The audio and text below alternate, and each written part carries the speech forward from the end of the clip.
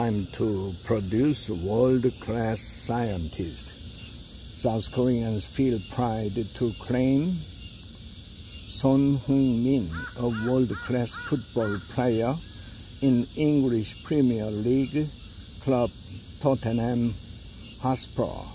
The world-class title is bestowed to a player, not just for the numbers in a paycheck and a goal scorecard, but for his positive input to the team, club, and the national league.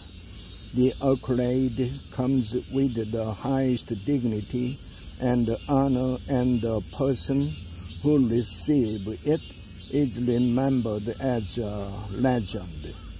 The Korean science and technology community had set a goal to move ahead into the forerunner group after decades of chasing.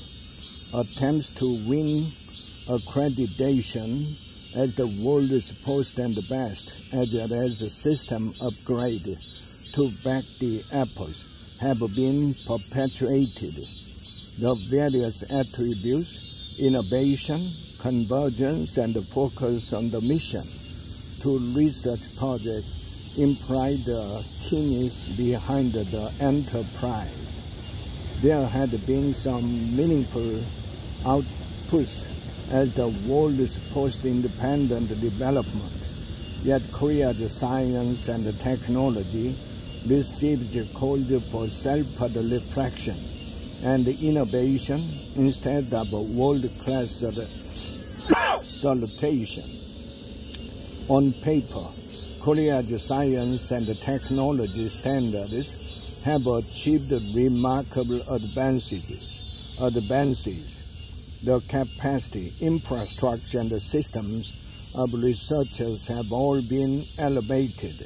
In spite of the visible advances, however, the passion and the intensity of researchers have sharply waned.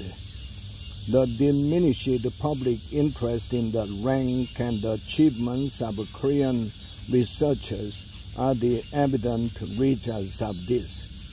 Under competitive scrutiny and evaluation, and reward strictly based on performance results, researchers have turned complacent to try to meet the goals within the deadline instead of committing themselves to challenging and breakthrough research.